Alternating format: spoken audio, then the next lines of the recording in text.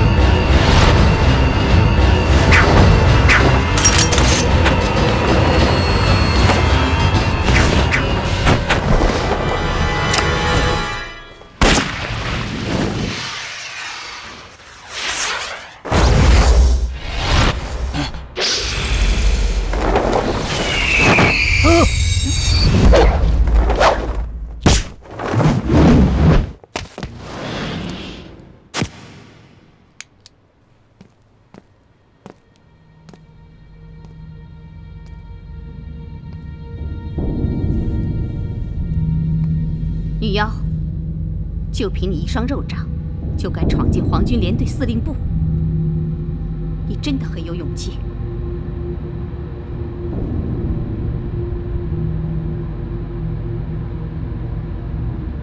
可惜，你的死期到了。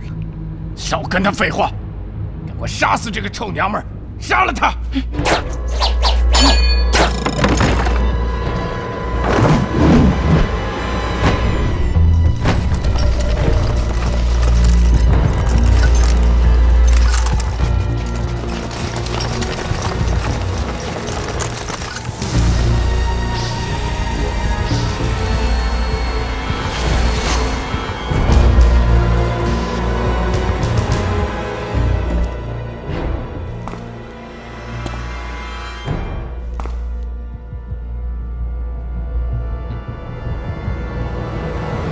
李阳，你已经无所遁形了。就算你的棉纱掌再锐，我就不信你能挡住我们的子弹。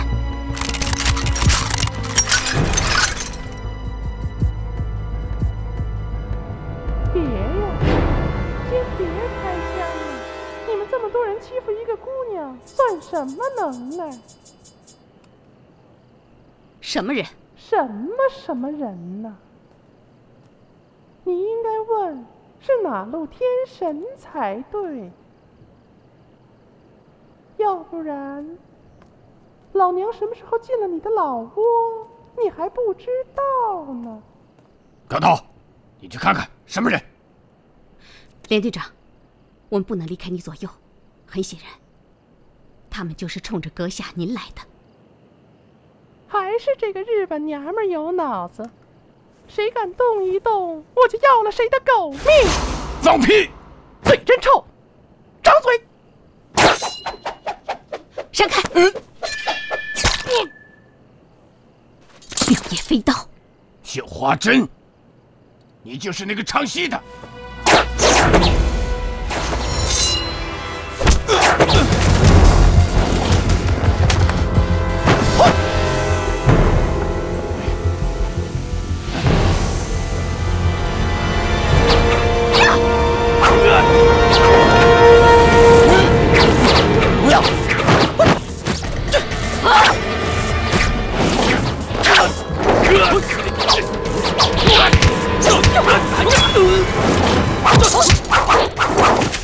连队长，赶紧走！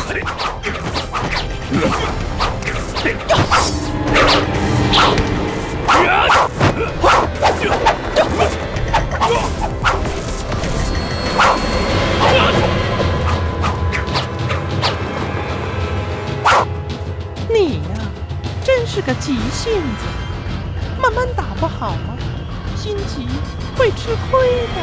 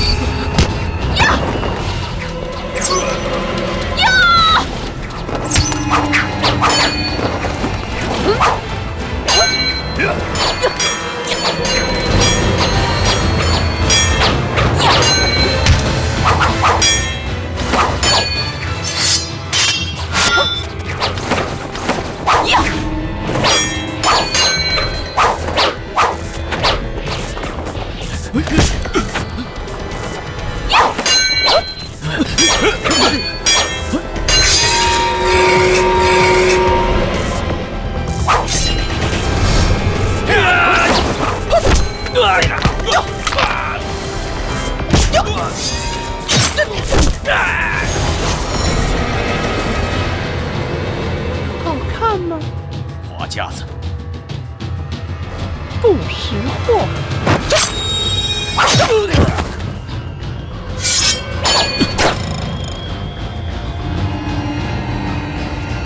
还是花架子吗？混蛋！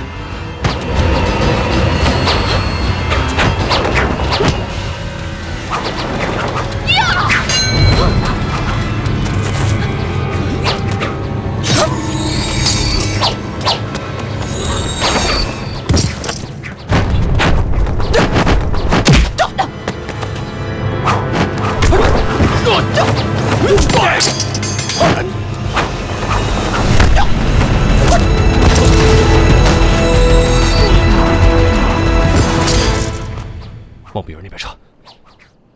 你走吧，我用不着你管。说什么呢？听我的。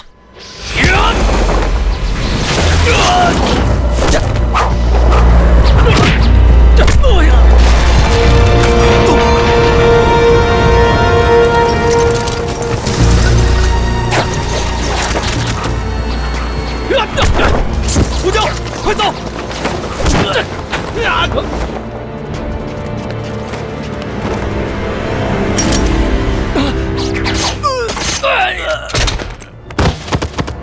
举起手！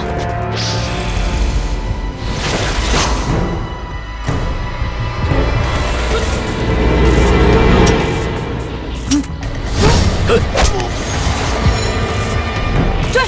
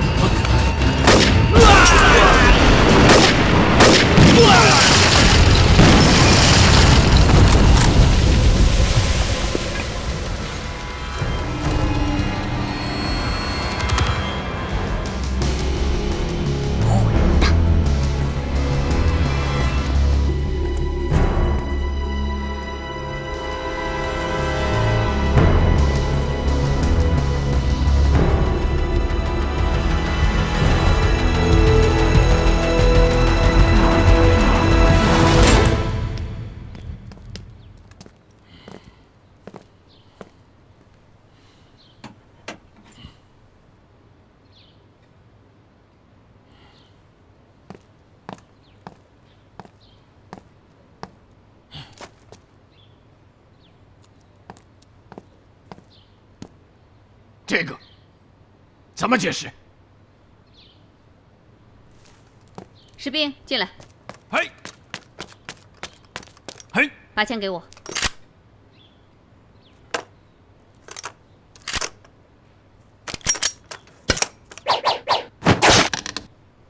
啊！出去吧。嘿。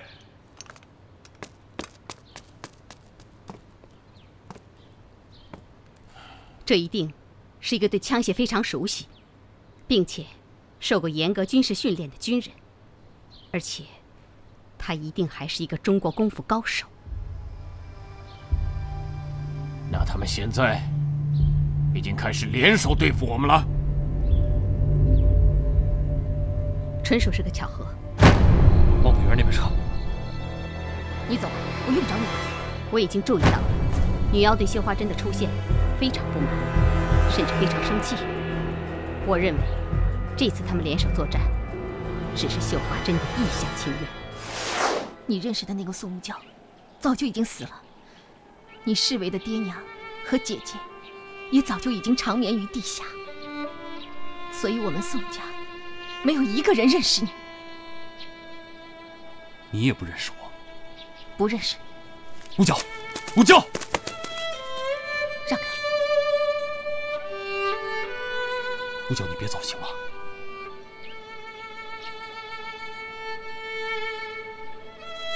让开！吴教，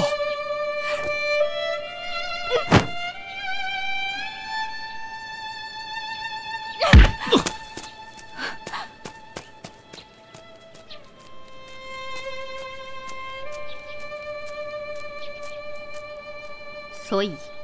我们还有将他们分而杀之的机会。哼，分而杀之，他们一个个神出鬼没。山木少佐，我们怎么找到他们？假如给我10个日本忍术中的高手，就算他们4个凑到一起，我也可以将他们一举消灭。山木少佐说的对，我们需要一支集各种忍术于一身的行动小组，这样就能找出他们的行踪，并且消灭他们。 好，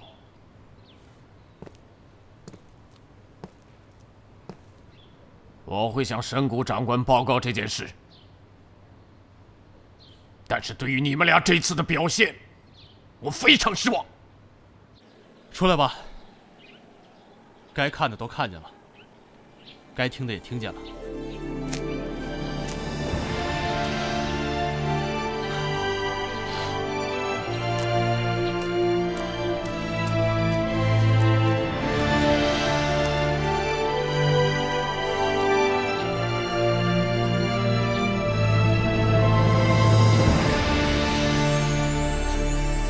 看你不像个俗人，怎么偷偷摸摸的？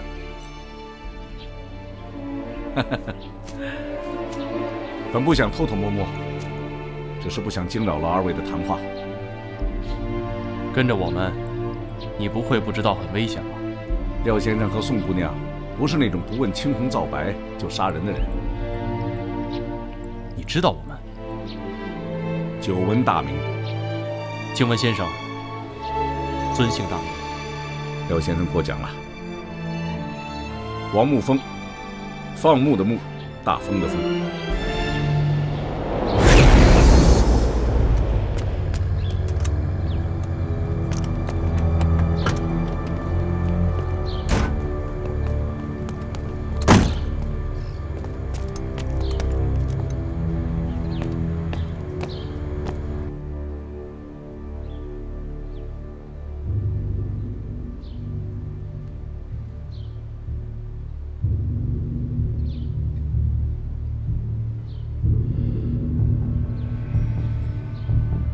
报告，进来。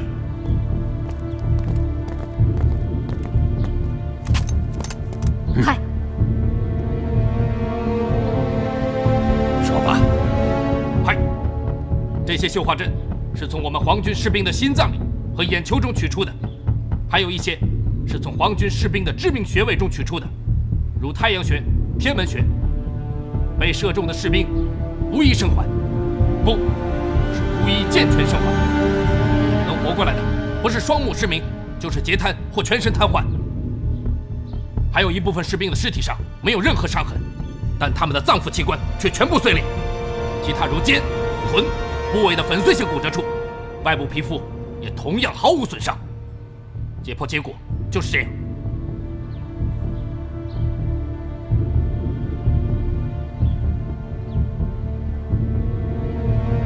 好，你去吧。嗨。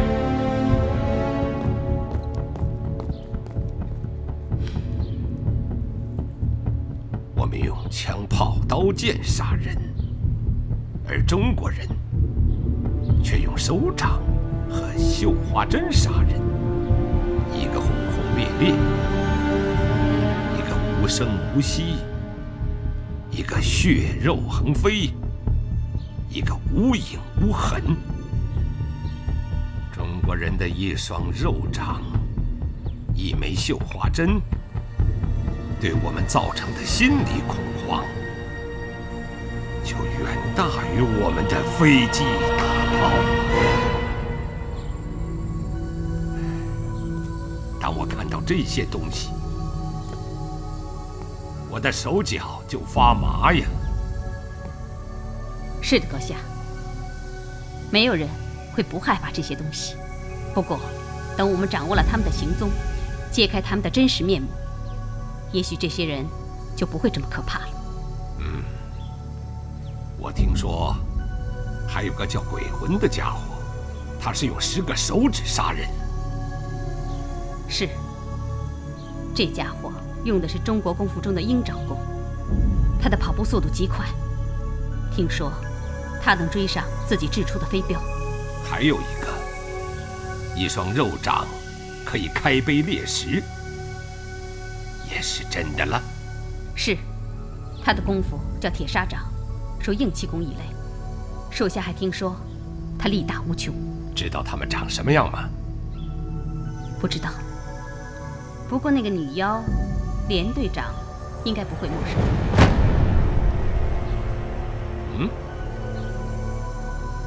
他现在是不是专找你呀？真应该让他打碎你的肠子和肚子。嗨！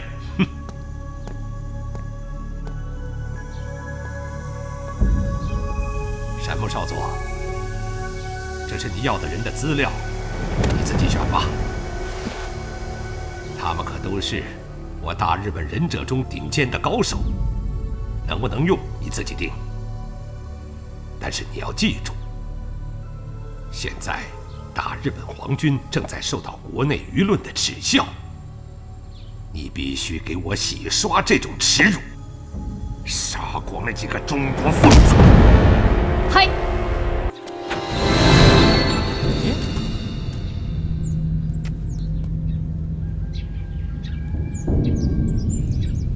怎么了？我刚刚好像看到一个黑影从这儿飞过去了，是鸟吧？比鸟大，那就是猫，反正不是人。哎，走。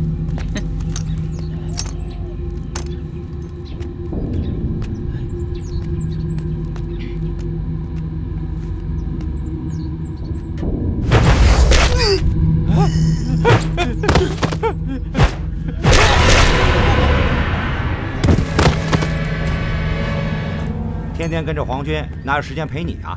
今天路过不就进来了吗？看你这大屁股，多带劲儿！讨厌，快点吧。好嘞，来了。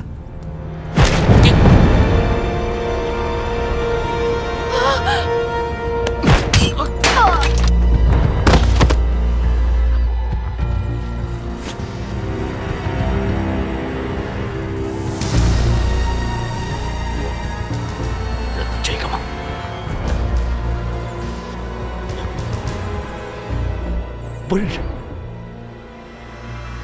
当天杂村，腊月初4，哑巴老人会功夫。说。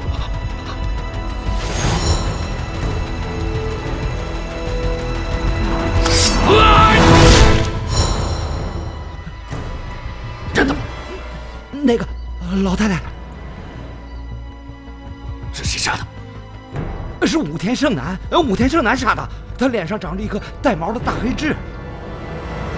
在哪儿能找到他？你不要杀我，我去帮你找他。我告诉你他的行踪，只要你不杀我。不杀。今天下午他要到城里去。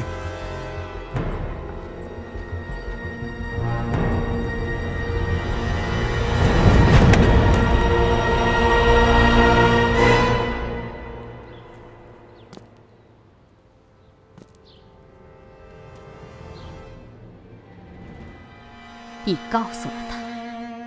报告长官，当时那情况实在是没办法，我这不是来跟您说，也是想弥补一下。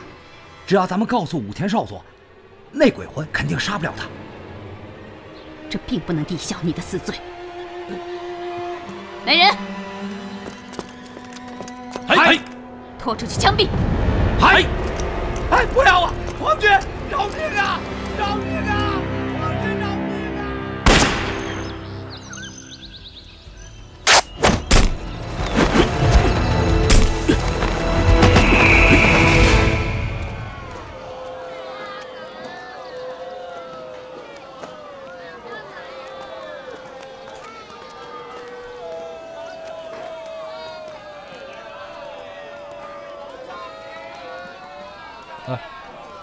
给我算一卦。一看你就有麻烦，说吧。王营长，咱们游击队的人在城东公路附近发现了鬼魂铁柱的行踪。公路附近？对，就在公路2侧的山中，还有那里也有鬼子在活动。是想拿鬼魂的埋伏？说不好，只能说有可能。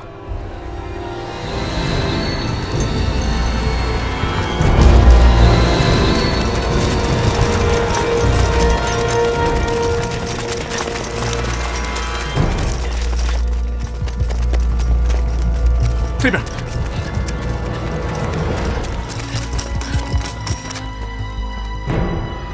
这边，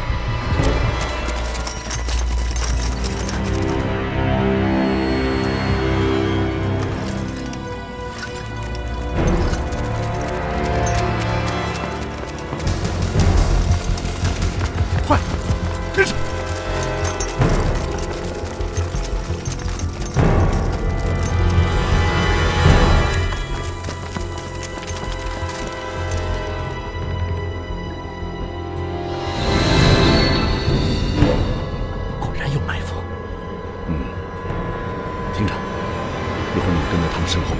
没有我发出的信号，不许开枪。那你呢？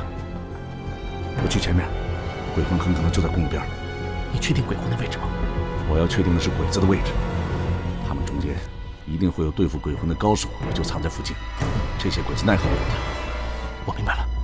还有，如果一会儿我和鬼魂从另外一个方向撤走，你们都撤，千万不要暴露自己。是。记住，都不要恋战，我们只是掩护鬼魂撤退而已。你放心吧，王营长。王营长，小心。好，来。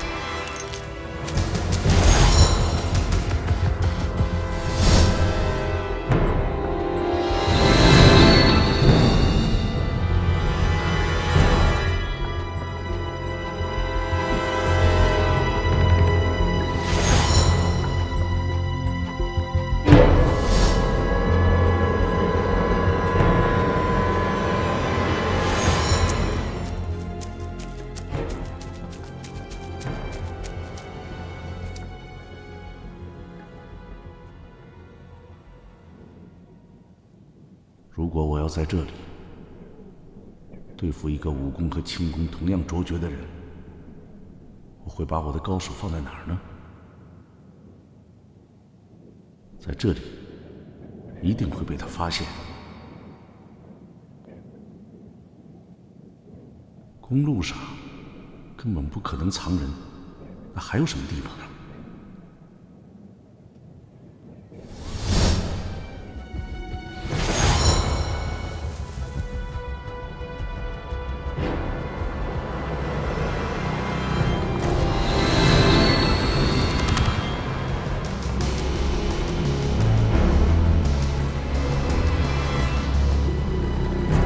距这里大概有3公里，我还有时间。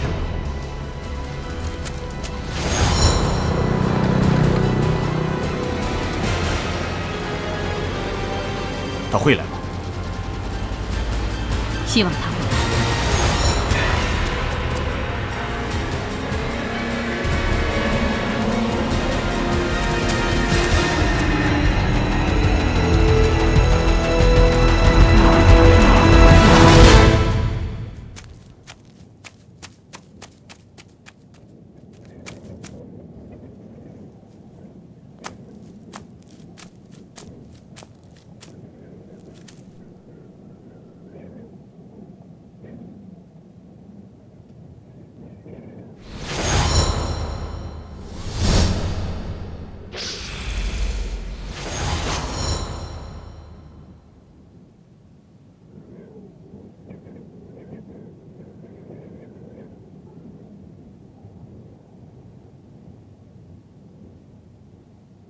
上来吧。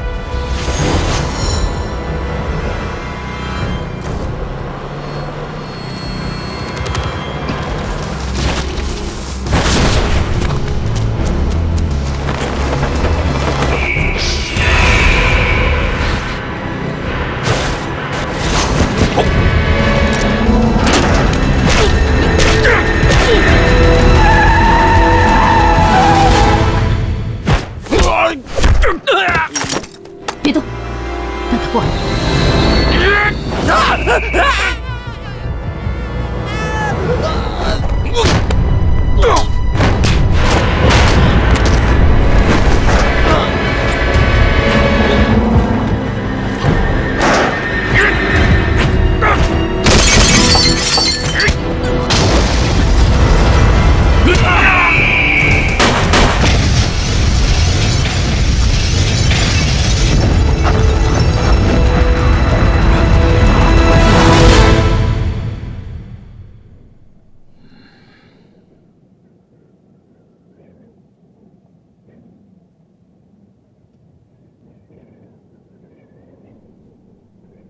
出来吧！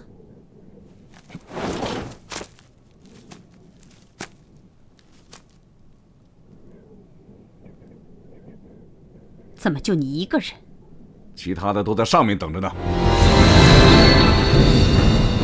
走。哎，田先生，上面埋伏不能住，撤！相信我。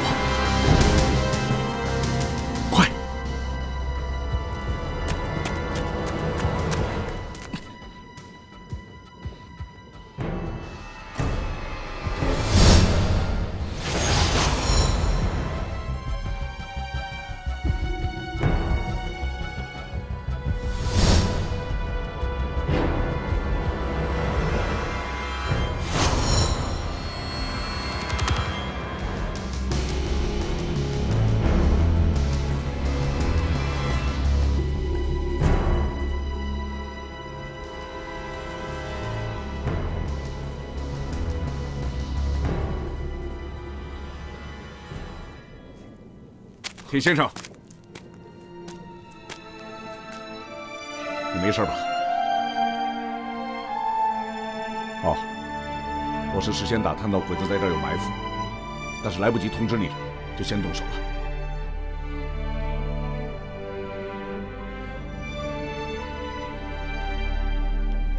哎，请留步。铁先生，如果你不介意，今后我们可以一起杀鬼子，相互之间也好有个照应。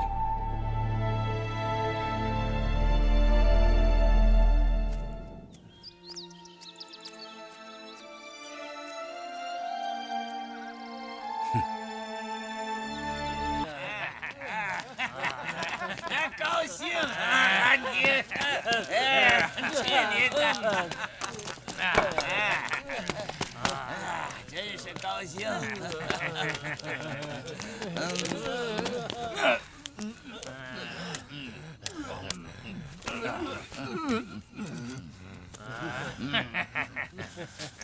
活儿，活儿，我这儿没活儿。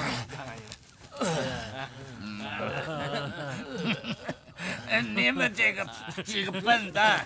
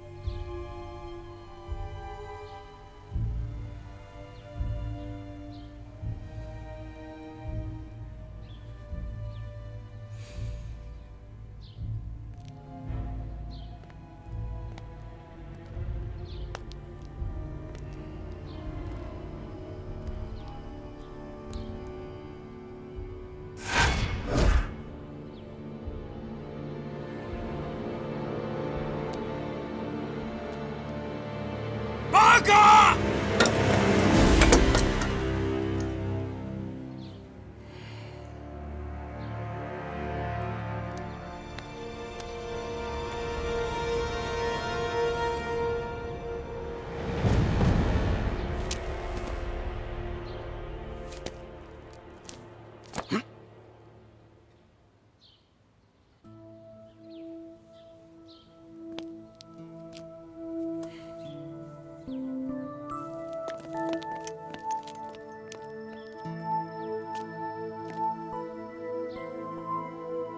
这上面负载着天皇战士的英魂，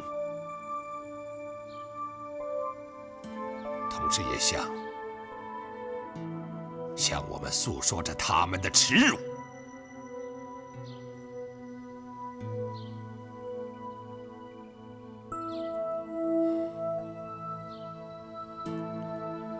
什么少佐？嘿，就把他们摆放在你的办公室里。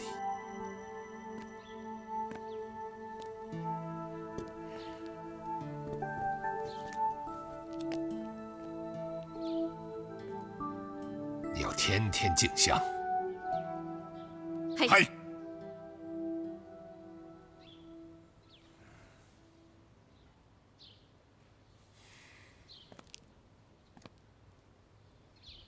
你总结了你失败的教训了吗？是的。说说看。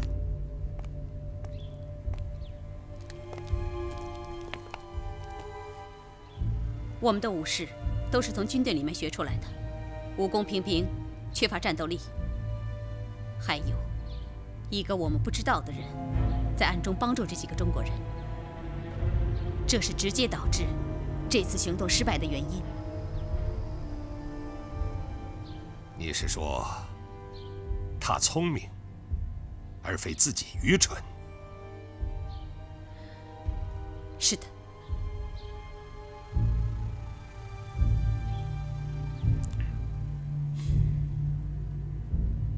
是上次拆了狙击手的枪的那个人吗？我认为是这样。你认为他是什么人？他是一个富有战斗经验、善于用兵布阵的职业军人。八路军？是的。如此说来，这几个中国人已经被八路军收编了。属下认为，现在还没有，但这些八路军现在支持他们，这应该是肯定的。山木少佐说的对，这几个中国人不仅武艺高强，而且出手不择手段，神出鬼没。他们各自不顾生死，就像一帮孤魂野鬼。这才让我们防不胜防啊！是团长。高岛少佐有话就说。属下认为，应该严整军纪，严禁士兵夜晚外出酗酒嫖娼，如此才能不给那些中国人可乘之机。高岛君，高岛君是不是觉得是因为我们的士兵不检点才被杀的？属下只是不想给那些中国人杀害皇军士兵的机会。你是不是被敌人吓破胆了？好了。高岛少佐说的对，现在是有许多士兵，包括一些军官，行为不检，是该好好的整治一下了。阁下，我的士兵背井离乡，漂洋过海。行了，别说了，他们是来作战的，是为天皇陛下征服世界的，不是来这里享乐的。好好约束你的士兵，包括你自己，明白了吗？嗨。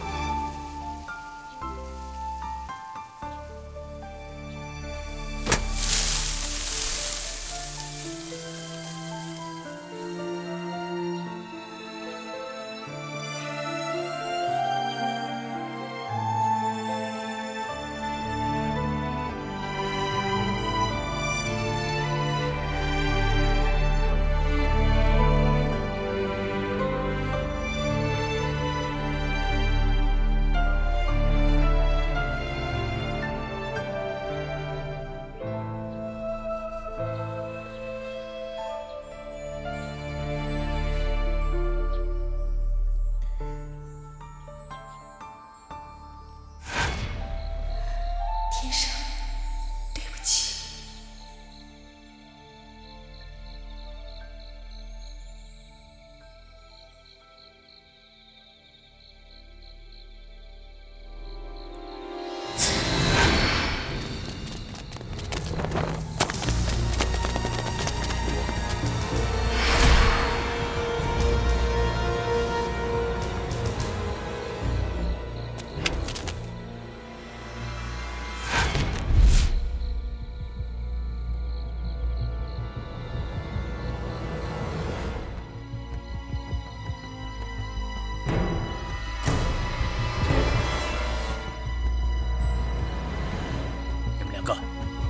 就埋伏在这儿，等我写好，立刻动手。嗨！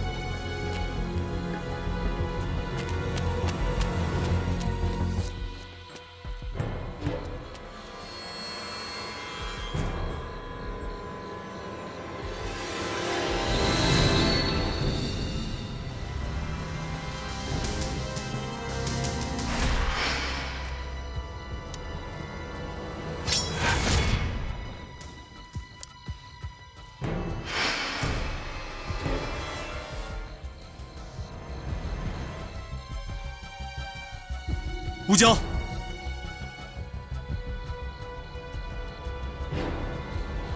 你在里面吗？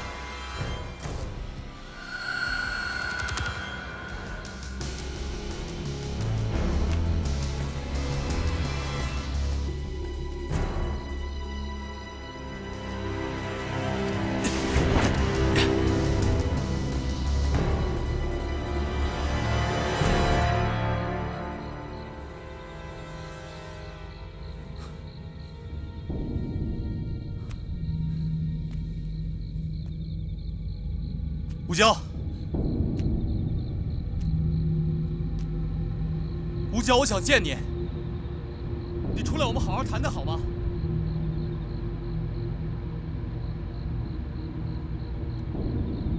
吴娇，你要是在的话，你就答应我一声好吗？你不要再躲着我了。吴娇，你出来好吗？我会陪你一起抹平过去的创伤，我会一直守在你身边。吴娇，吴娇，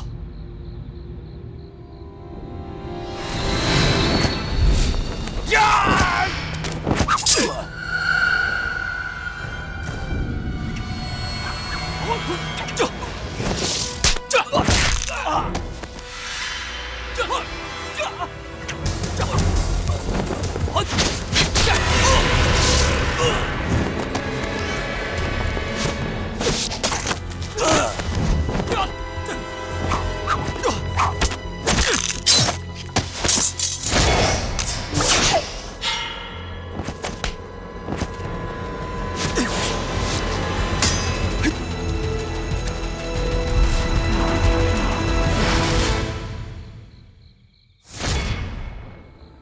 吴娇，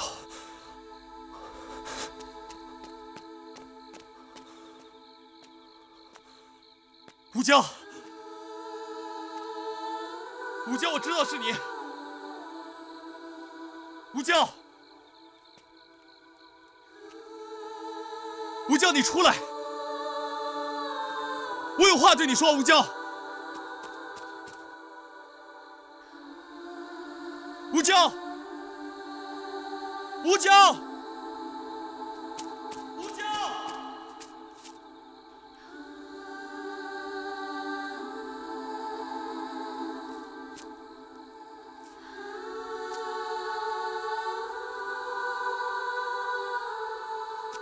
吴娇，吴娇。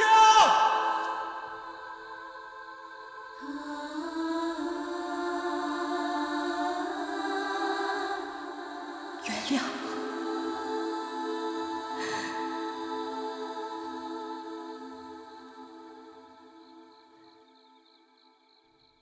吴娇，吴娇，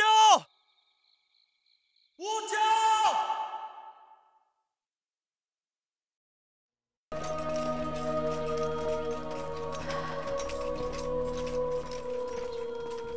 横木回来了。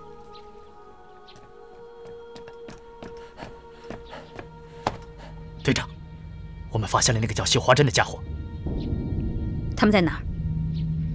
我们一直跟着他到城外的庙中，本想在那里打他个措手不及，可是没想到那个叫宋无娇的女妖出现在庙中，所以我们失手了。你确定是他吗？我们2个潜伏在庙中的武士被杀，身上无伤，却7孔流血，这应该是女妖的棉纱掌所致。并且那个男的一直在喊女妖的名字，所以应该可以确定。你怎么肯定那个男的就是绣花针？他使出了绣花针吗？没有，我是根据他的武功招式判断的。根据队长给我们提供的资料，他的武功应该是南少林一派，这和他使用的招式正好相符。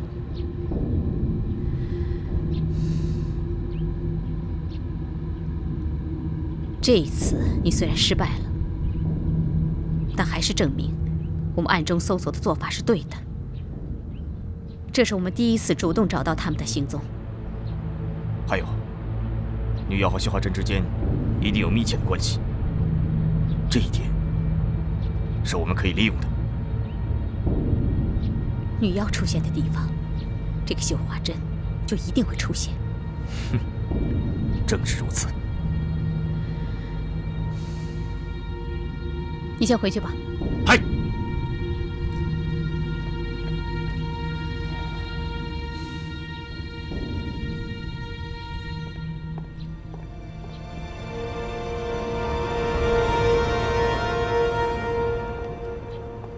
在想什么？如果我们一个一个的找，不是办法。就算有一组人找到目标，势单力薄，也没有胜算的把握。你说的对，我们现在无法准确判断出他们出现的地点，这的确是个难题啊。如果我们给他们制造机会呢？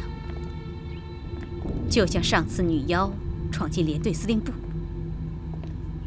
那是因为我们的人注意到了女妖多次在司令部附近出现。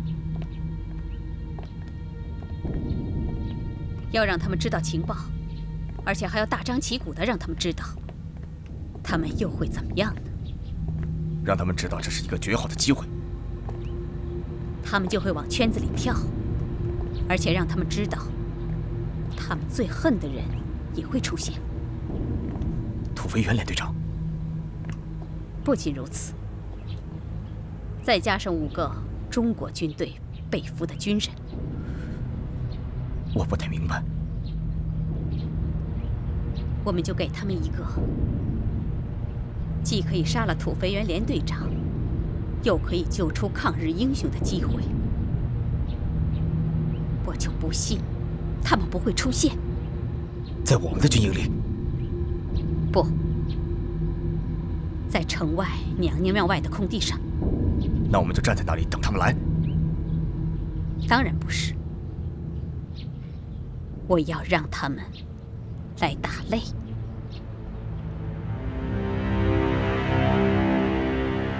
打擂比武？对，打擂比武。看看，贴上看看，什么呀？是日本人的告示，刚贴上去。不错，是皇军的告示。皇军要干嘛？皇军的告示，又是要抓八路吧？哎，不对，这次啊不是抓八路的探子，这次啊是要跟中国人打擂比武。比武？比什么武？哎，都听着，有功夫的都能去，打赢一场就能救一个抗日军人。哦，救人啊？不可能吧？大日本皇军连队长土肥原大佐对中国武术仰慕已久。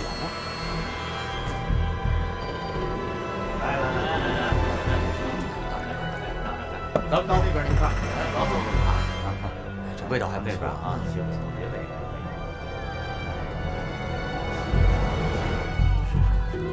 这又够贴了。哎，过来过来过来啊！是的，过来看看吧。啊，什么情况？吉祥签啊！谢谢了，先生。擂比武，擂比武，这应该跟他们打呀！他们怎么就不到啊？在他们这个地打一场就还得胜啊！对呀。哎，你说打赢一场，放1个中国军人，这不是骗人的吧？哼，这小鬼子不一定又玩什么鬼把戏呢。不好说，5个被俘中国军人打5场胜1场，放1个。土肥原连队长亲临，这小鬼子说话能算数吗？哎，怎么，当着全城百姓的面，他还能把自己拉的屎给吃了啊？在啥地方比啊？娘娘庙啊，鬼子就在那儿打擂台。哎，你们说那几个专门杀鬼子的大侠会去打擂吗？那还用问吗？只要他们知道，我保证他们会去。哎，那可就有好戏看了。他们咋也不能看着被俘的中国军人被处决呀？是啊，可是这要是个陷阱啊！鬼子要是设了埋伏呢？对呀，没准鬼子就是想借这个机会抓住他们呢。就是，就凭鬼子那2下子，谁赢还说不定呢。我听说呀，鬼子最近调来了很多高手，恐怕真的是个陷阱啊！就怕这些大侠忍不住，没人劝得了他们。那倒未必，这些军人能到这个份上，没一个怕死。他们是不希望这几位大侠为他们达成幸运。他们拿几个小日子，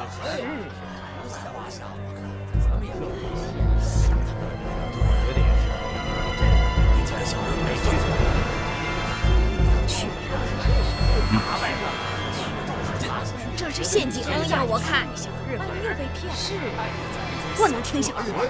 是啊，就是骗。不是个好东西，千万不能信，没好事儿。可不能让他们是。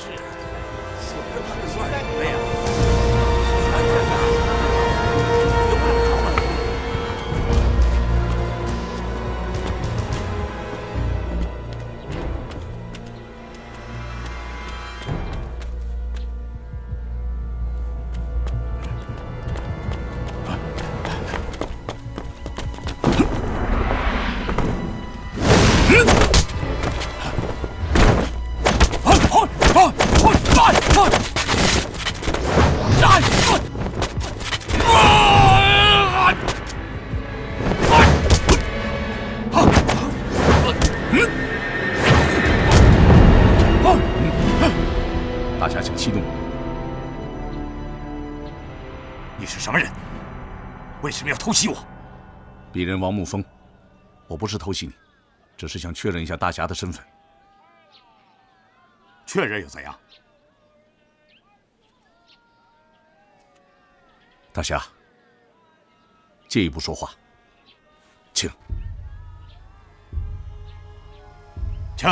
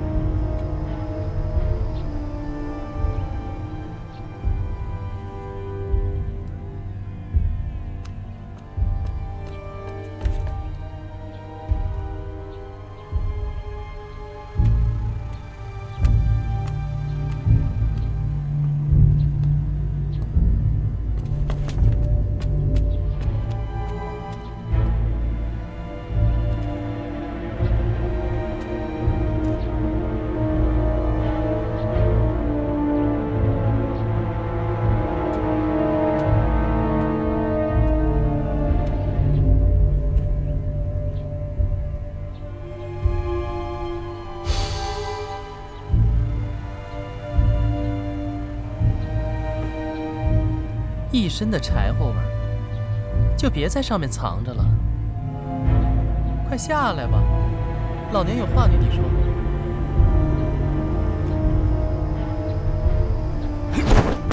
你是鬼魂，人家都说鬼魂不是哑巴，但从来都不说话。看来我是跟对人了。如果你要是鬼魂的话，不说话也行。只要我问的对，你就冲我点点头，好吗？你是鬼魂，对吗？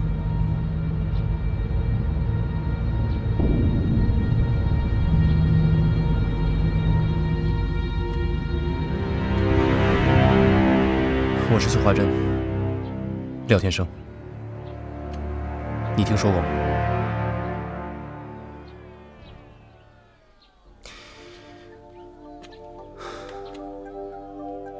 看来你也不รู้。我跟着你，是想告诉你，3天后，小鬼子在娘娘庙设的擂台，不能去打。那个算命先生说的对，这是小鬼子设的圈套，他就是想把我们几个大侠凑到一块儿，一网打尽。对了，你要是碰到铁头侠杜大鹏，你帮我告诉他。不要让他去。还有，如果你碰到了女妖宋无娇，也要帮我阻止她，告诉她，杀土肥原的机会不在这一朝一夕，千万别去打擂。听清楚了吗？你就算真是鬼魂的话，也该说句话了吧？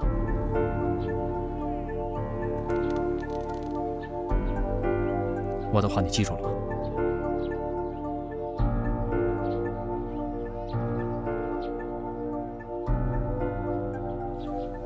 是。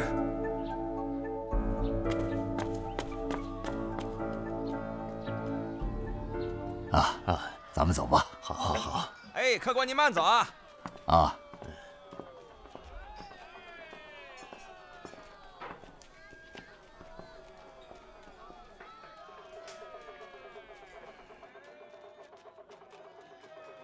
杜大侠，我并不是贪生怕死之辈，可明知道这是鬼子设下的陷阱，还要往里面跳，这就等于是自杀。好，大道理我不会讲，但有件事我明白，即便是送死，这件事只要值得，我杜大鹏也会做。可问题就是不值得。哼，我们话不投机，多说无益。大侠，你想过没有？就算我们全都死了，我们也未必能够救得出那5位抗日军人。是都不是，怎么知道救不出？鬼子怎么可能眼睁睁地看着我们把他们救出来？再说了，鬼子为什么提前通知我们？那就要靠我们打赢他。鬼子没有你想的那么简单。反正让我杜大鹏眼睁睁地看着那几个抗日军人被杀，我杜大鹏做不到。告辞。大侠，杜大侠。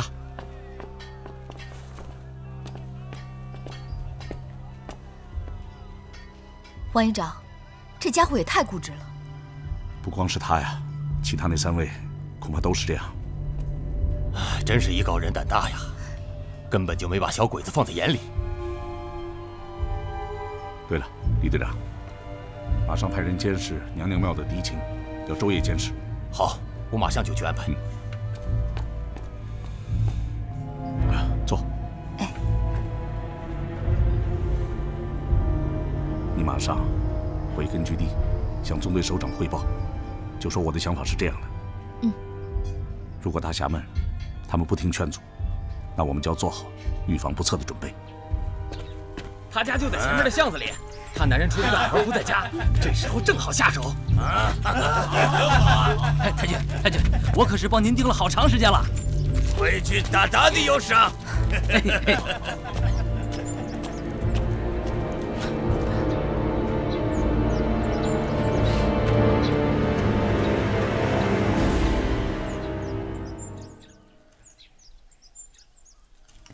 太君，就是前面那个院子。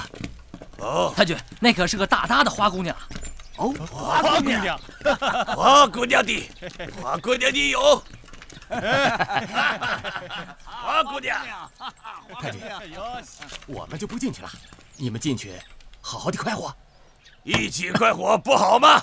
太君，不好，我们都是这儿的人，要是让人知道了就……我得明白。啊，我进去，你们在门口等，回来我大大的有赏。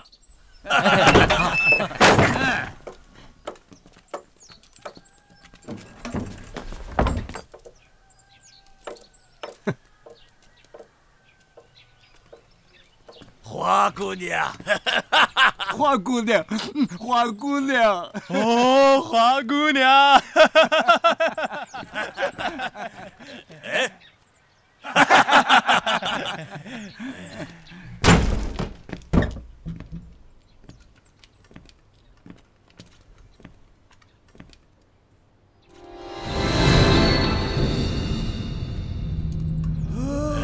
花姑娘。你们是在找我吗？啊，是找你。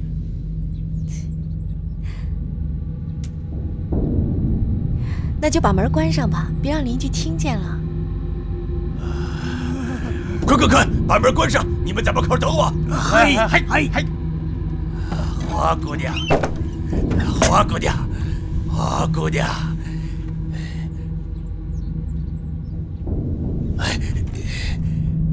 花姑娘，花姑娘，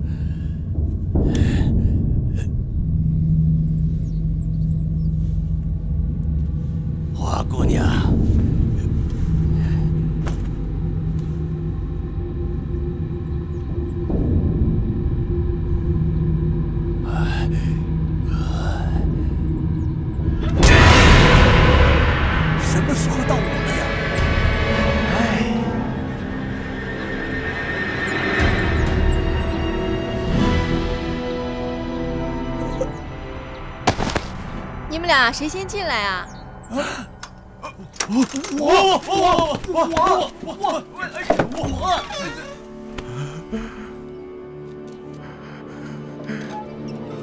花姑娘。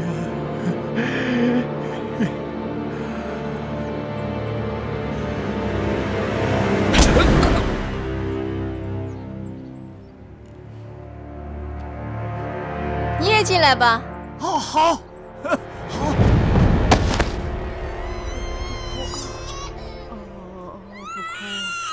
不哭，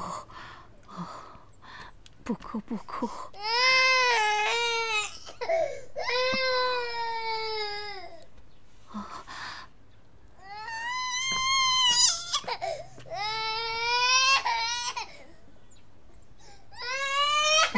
不哭，大婶儿，没事了。等晚上你男人回来了，就跟他一块回乡下去吧。谢谢，谢谢大侠救命之恩。那我先走了。不哭。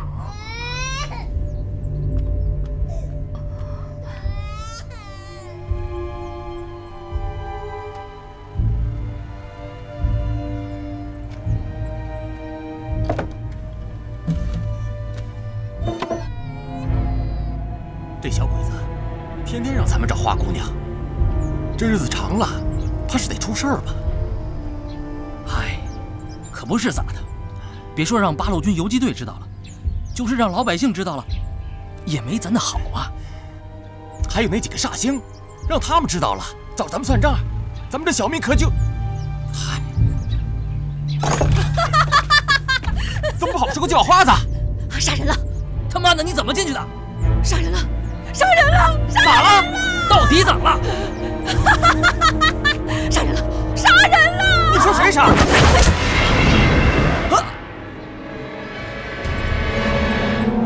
我杀的。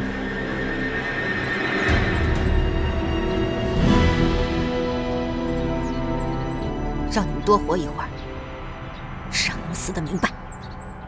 给日本人当狗腿子，不会有好下场。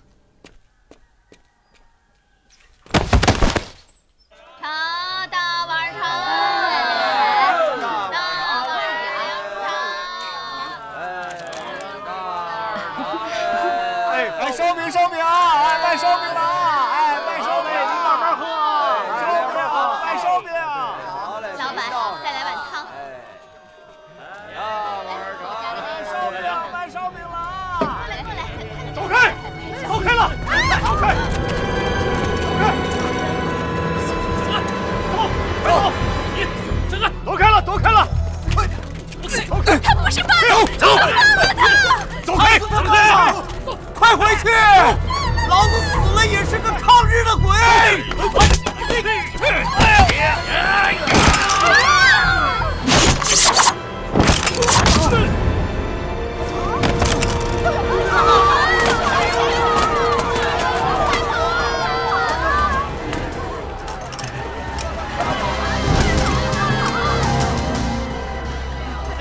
快走！快走！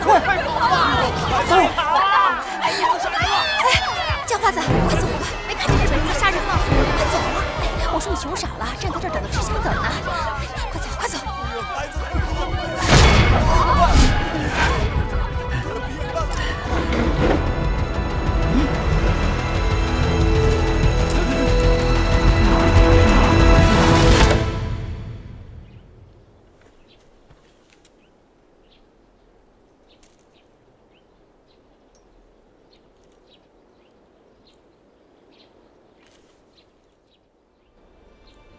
杀！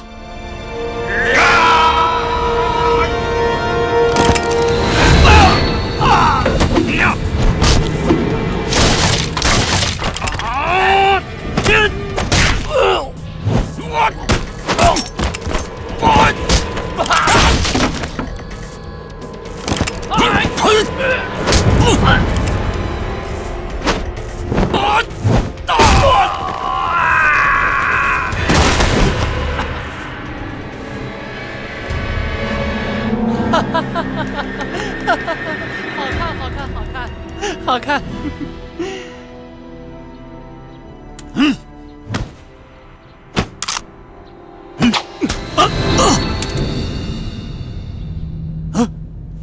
汉子，打死那鬼子！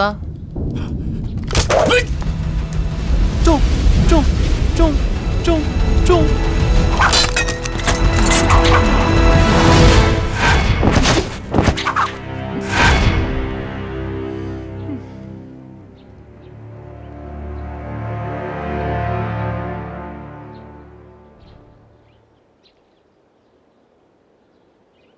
哼，能把我扔的东西打偏，也算是有本事。哼！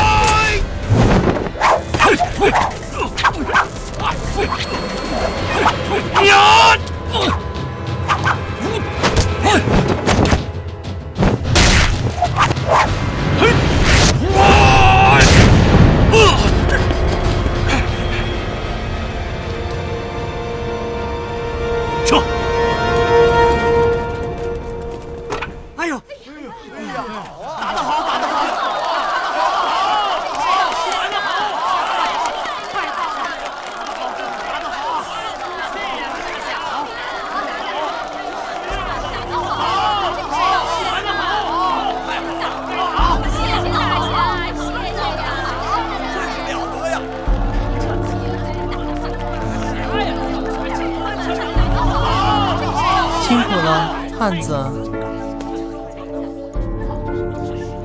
哦，哼，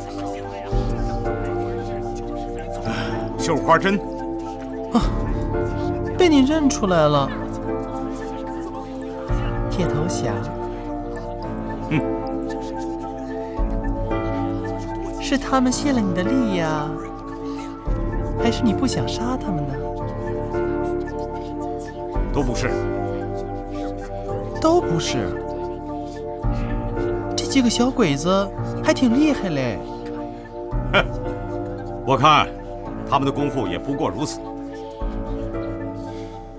绣花针，鬼子打擂你去吗？不去。你呢？咱们都不去。那几个抗日军人怎么办？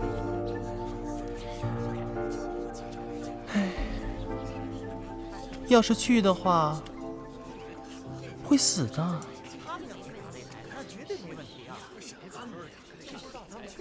告辞。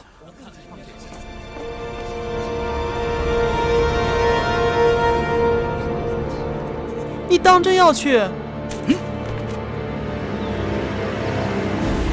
渡边武夫已经按照你的吩咐去做了，我们的人只有小部分受了轻伤。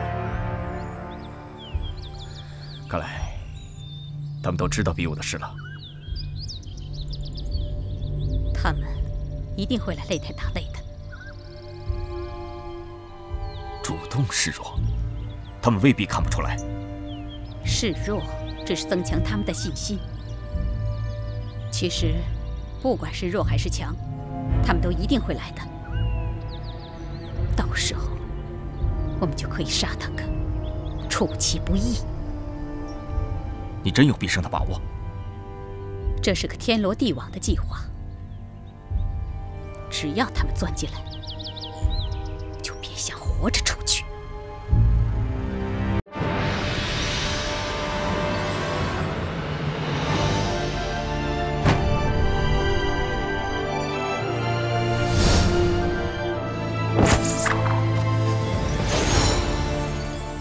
英雄小举手，豪气冲北斗，快意恩仇一回首，生死全当半碗酒。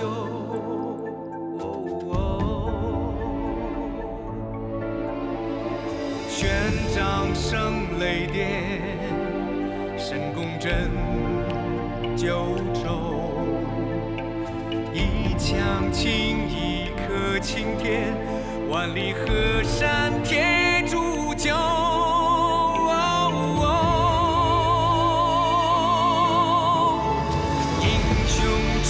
少年，下不辞风流，纵横天地间，丹心照穿秋。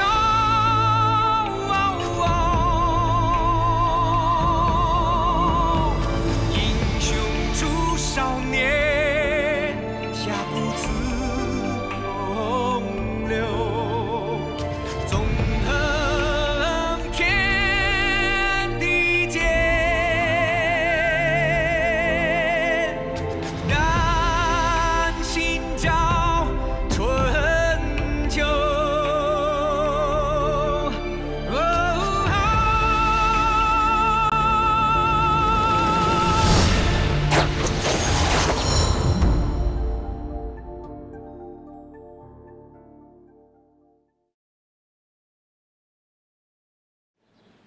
大鹏哥，你就答应我们吧。就是大侠，你就答应吧，我们家老爷也会同意的。我爹当然会同意了。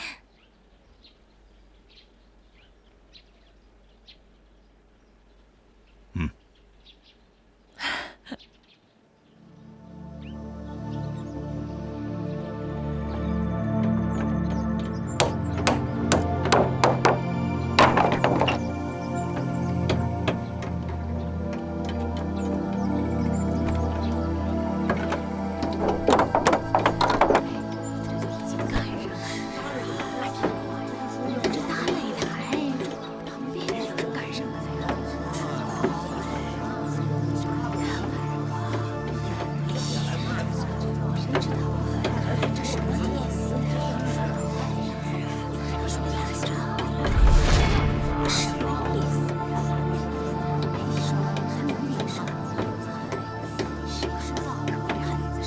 那4角上的高台好像是架上机枪用的。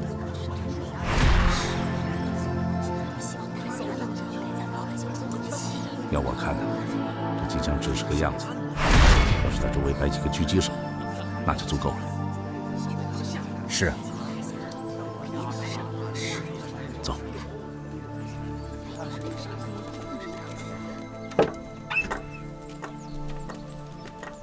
他们不会袖手旁观。 那个铁头侠杜大鹏，他一定会来。如果真是他一个人来，那就更危险了。是啊，所以说老刘啊，到那个时候，其他那几个人也一定会到场，我们一定要阻止他们先出手。我明白了，可我们要是阻止不了他们呢？那我们也不能硬拼呢。嗯。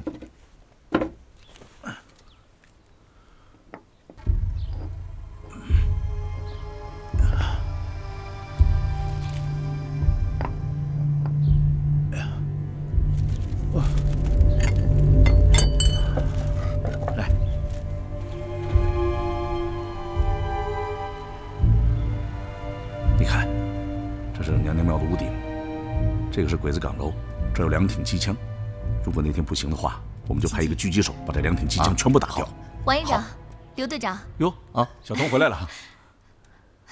我介绍一下，这位是司令员给我们派来的神枪手王晓松同志。敬礼。好，好啊，好啊，小王，欢迎啊，这正是我们需要的。欢迎欢迎欢迎！司令员又想到我们前面去了。是啊。哎，小王，坐。哎，啊，坐。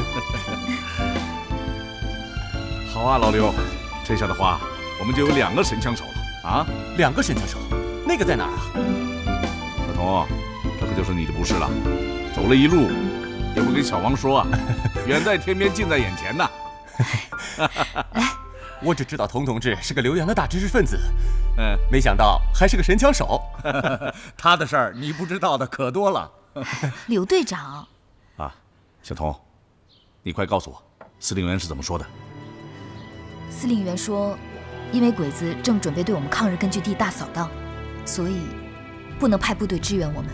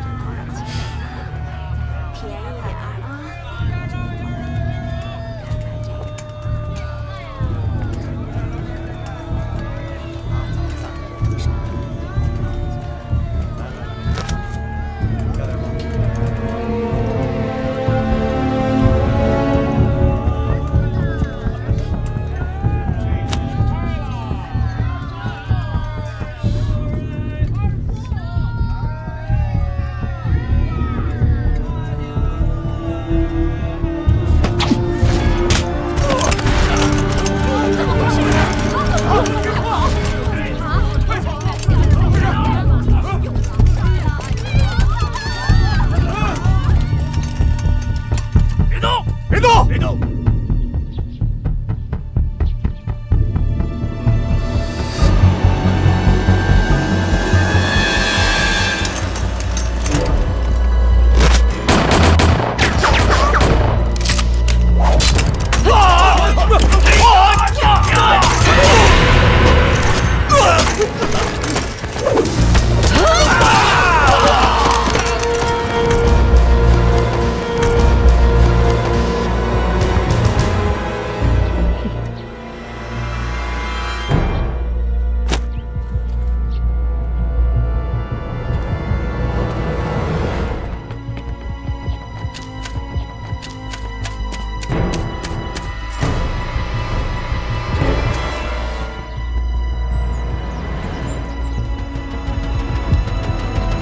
补救！补救！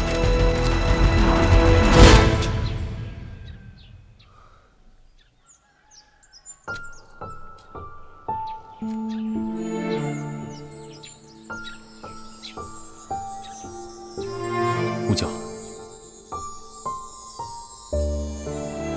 你让我找的好苦啊！那是你眼瞎。是我眼瞎，要不是刚才那一事，我还认不出你就是补救。你到底想干什么？我想告诉你，不要去打擂。我对打擂没兴趣。可你知道那天土服员一定会在擂台上，那是我的事情。可那是个陷阱啊！那又怎么样？补救！补救！杀土肥原现在还不是时候。让开！补救！补救！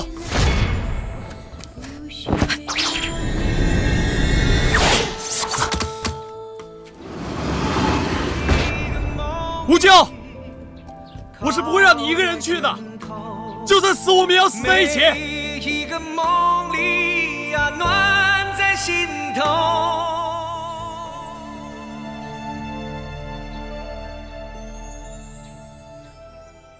哎，你说说啊，哎呀，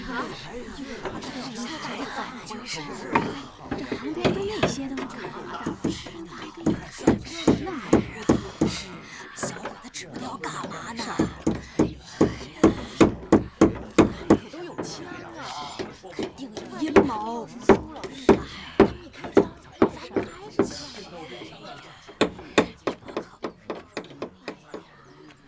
你看看，这都是干嘛用的？哎呦，这够大的。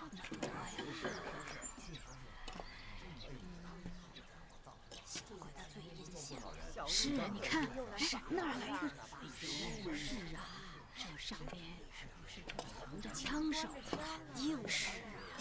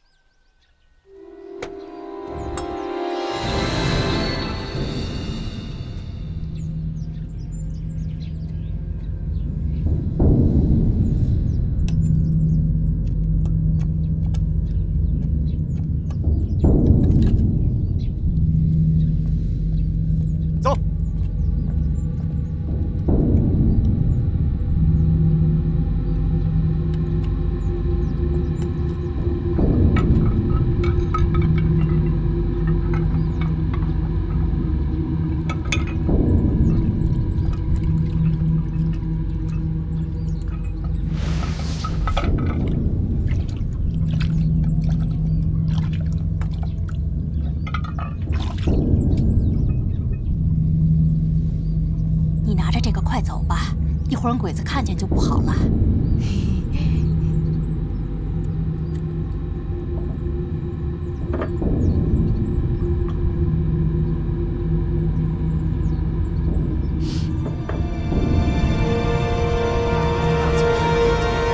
哎，这位大哥，请留步。叫我吗？哎，正是正是。哦，哎呀，看大哥天庭饱满，地阁方圆，那是大富大贵之相啊。但是以小弟拙见，大哥你印堂发暗，家中日后必有不平之事啊。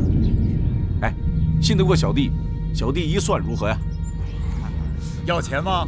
哎，钱不钱先不谈，准了给钱，不准不要钱。啊，那算算。哎，坐。来，把你的手给我看看。这位大哥，财运不到啊。你记住，晚上3点钟之前一定要进入指定位置。只要我这边枪一响，你就狠狠的打，响度越大越好。都准备好了。大哥，依小弟拙见，在正门东方放一枚铜板，我保一家老小平安无事。你就放心吧。好啊，多谢。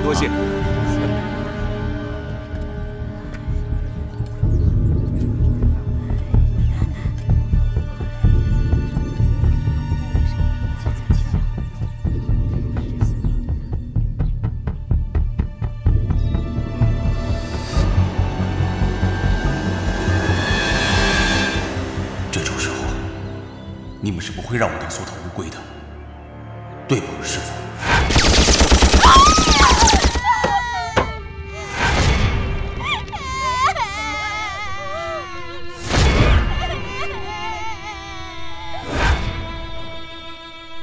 美姑，你也会让我去的，师傅。我死了，就来陪你们。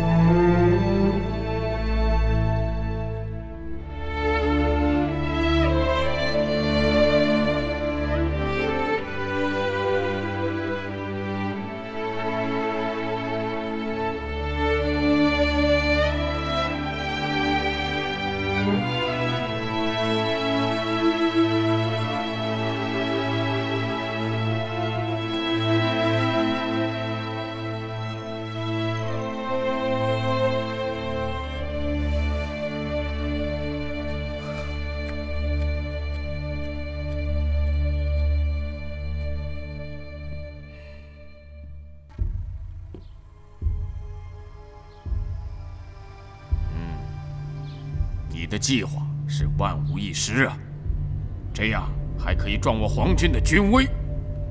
不过，连队长，请放心，我和高岛正一负责你的安全，任何人都休想靠近你。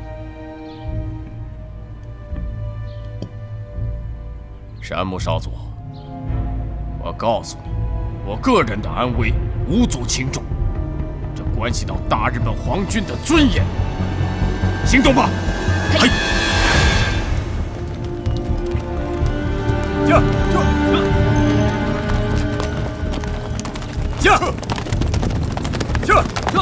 哎，往这边，走了，走！不对，好了，坐着呢，走！你怎么了？算了，快点跑！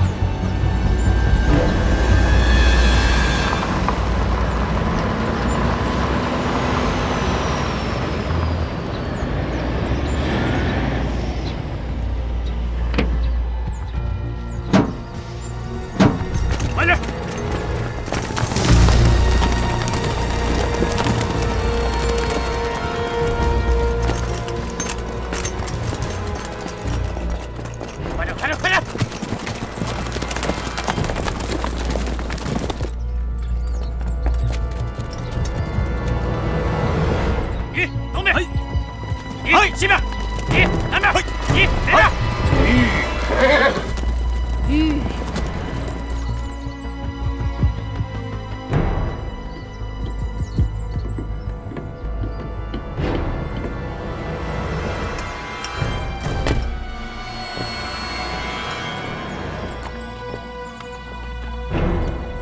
高岛真一。嘿。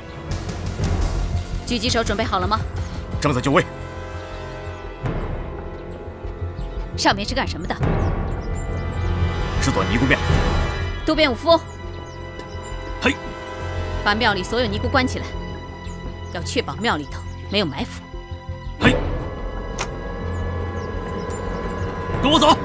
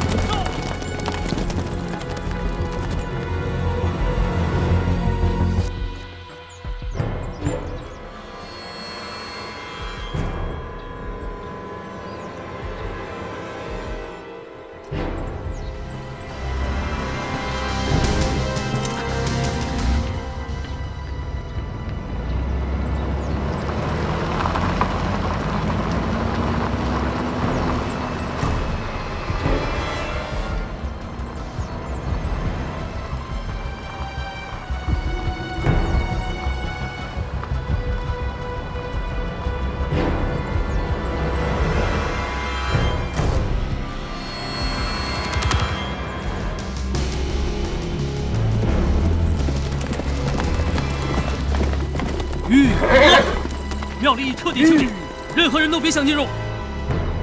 走吧。这。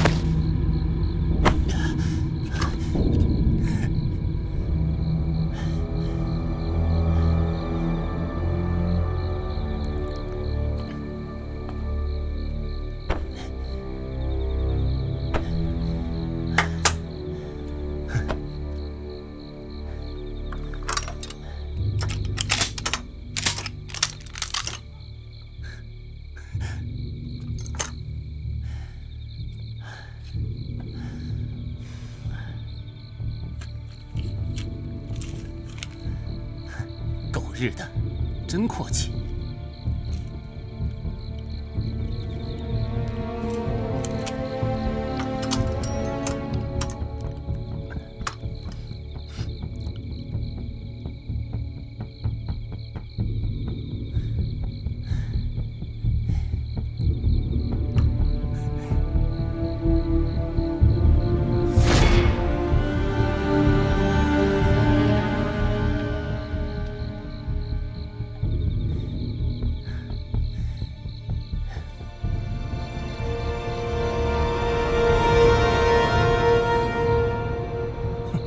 天亮我再收拾你这狗东西。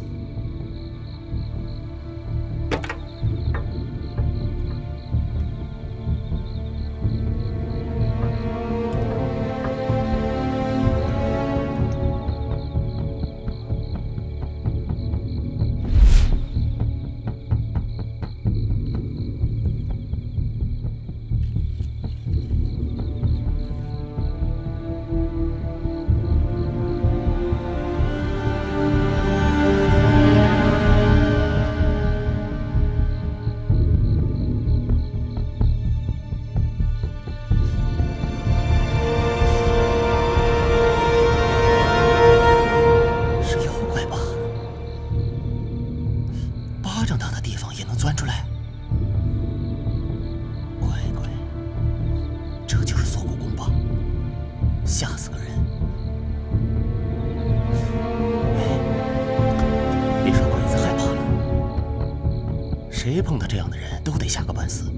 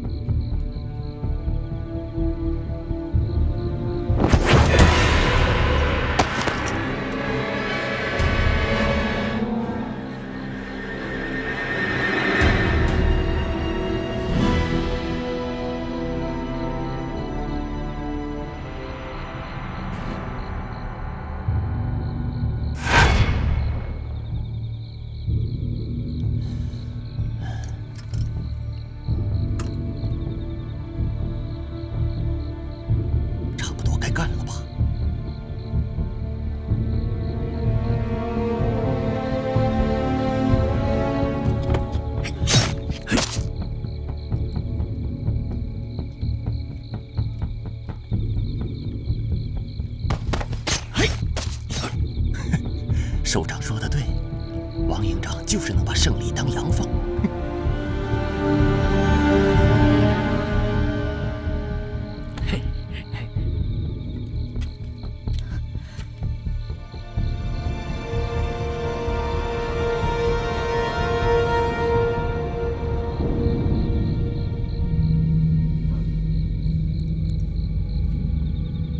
大葱，赶紧给王营长发信号。好。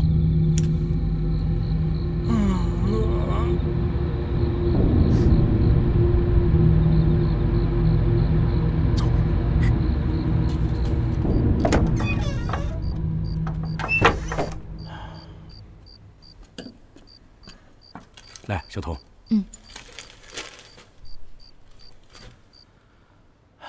你看啊，小王和大葱会在第一时间分别解决掉这2个高台上的鬼子机枪手和娘娘庙屋顶的鬼子狙击手。你从这儿进入射击位置就安全了。你在这儿，小王在这儿，再加上这2挺机枪，那么控制整个局面应该没有问题。我会掩护你。不是掩护我。 我一再强调，是掩护这几位大侠的安全。我听到你的强调了，可是你也一样需要掩护。如果你有个好歹，任务一样都是失败的。不对，就算是我们都牺牲了，如果他们几个是安全的，那我们就等于是完成了这次任务。可首长不是这么说的，首长说，既要保证他们的安全。 也要把我们的损失降到最低。我会把我们的损失降到最低，但是得有一个前提，就是必须保证他们的安全。如果没有他们，那就没有这次任务。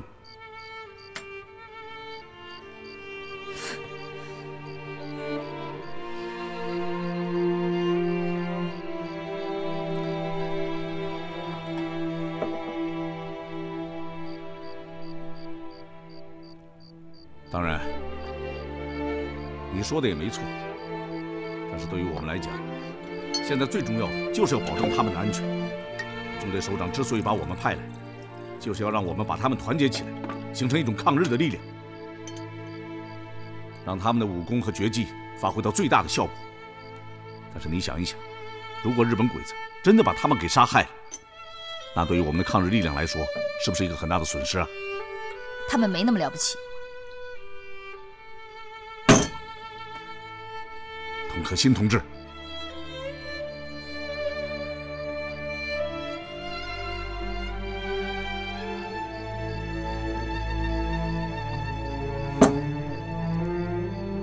你的这个想法是很危险的。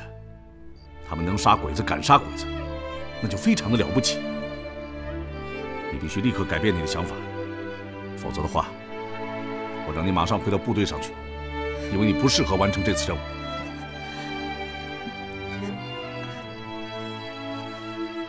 是我错了，我改。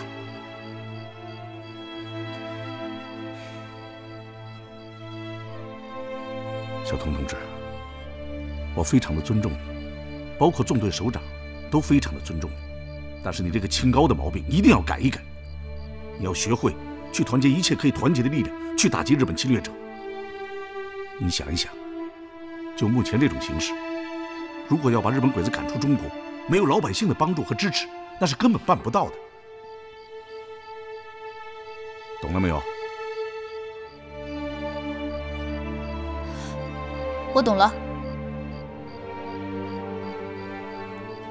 你以前也不是不懂。我现在懂得更透彻了。真的？真的。你的任务？保护好那几个好汉，为他们排除身边所有的危险。能做到吗？保证做到。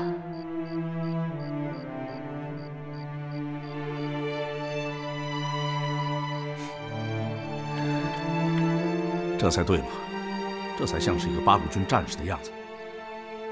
好了，去睡觉吧。那你呢？又来了，去休息。是。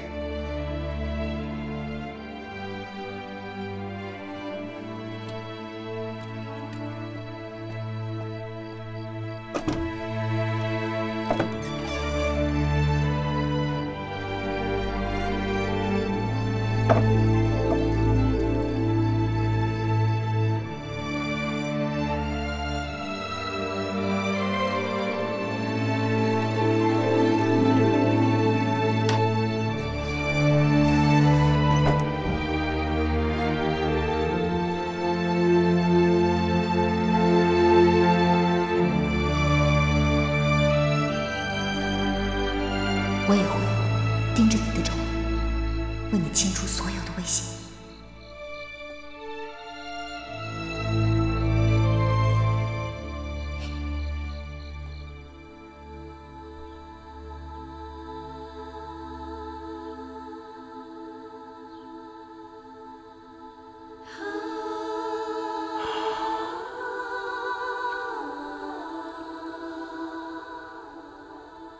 还有什么我没想到的、没做到的吗？问题是，我无法控制这几个好汉的行动，那么其中的变数就实在难以预料了。